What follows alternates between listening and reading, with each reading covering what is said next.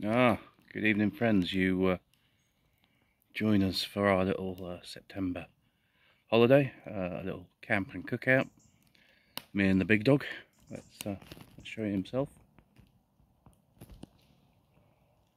He's lurking down there.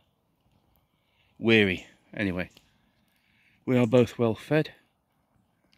Fire's going nicely. Just letting it die down a bit now.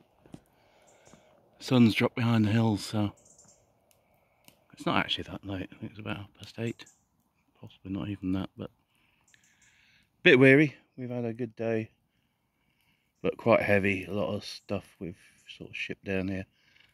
I say we. Dogfax hasn't helped. Me and the probably can't see it in the dark. The gorilla cart. I had a lot of gear to bring down here because I want it to be fairly convenient just to turn up with minimal kit. So there's been a lot of stuff to get on site that I've been hoarding for a long time, but it's all here. We had a good setup. We've had a good feed. Time for a little sipping whiskey. Sláinte. And that's us.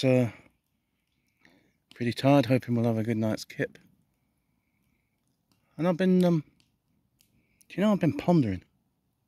I think this might be the first ever holiday that I've ever had completely on my own. Can't think of any other times that I've been away. I mean, not really gone away, it's just the woods, but you know what I mean. I like it quiet. I think the last time I went on a plane was 2019. I think that was the 4th flight I'd ever been on. I went to the States in the 80s. Delightful journey. Flew with American Airways. I went to Transylvania and I went to Australia, and they were all good flights, but that last one in 2019, oh la la. Went from Stansted to Spain and I was embarrassed to be British. The behaviour was atrocious.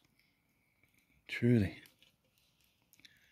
Anyways, we won't dwell on that because we've got a beautiful bit of quietness and solitude down the woods. So nearly time for bed. A few more sips and that'll be me and him away.